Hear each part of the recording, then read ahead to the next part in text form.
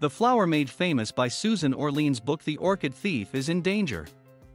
The rare ghost orchid, which can only be found in Cuba and in the flooded forests of South Florida, is facing extinction thanks to mounting threats from poaching, habitat degradation, and climate emergency.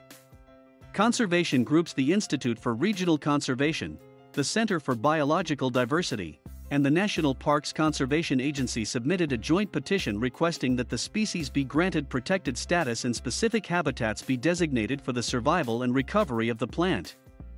They estimate that only roughly 1,500 ghost orchids are left in Florida today, representing a 30% to 50% decline.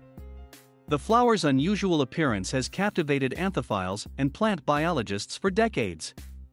The flower is unremarkable for most of the year, until it blooms in June and July. Then its stark white upside-down blooms turn heads, giving the appearance of hovering in air. The drama is intensified by two wispy tails that hang off the flower's petals.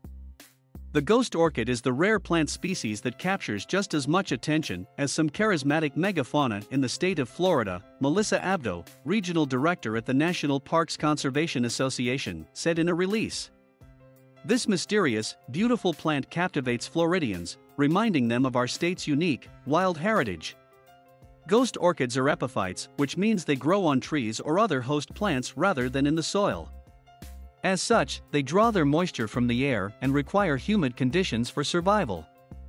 In Florida, ghost orchids can be found in swampy areas of Big Cypress National Preserve, the Florida Panther National Wildlife Refuge, Fakahatchee Strand Preserve Park, Audubon's Corkscrew Swamp Sanctuary, and additional conservation in tribal areas in Collier, Hendry, and possibly Lee counties.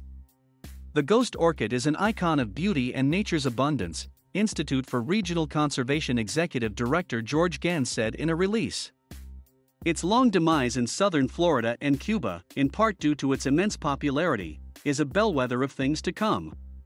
We can do nothing and watch another species go extinct in the wild, or we can act now to protect and restore this flagship orchid and its wild habitats.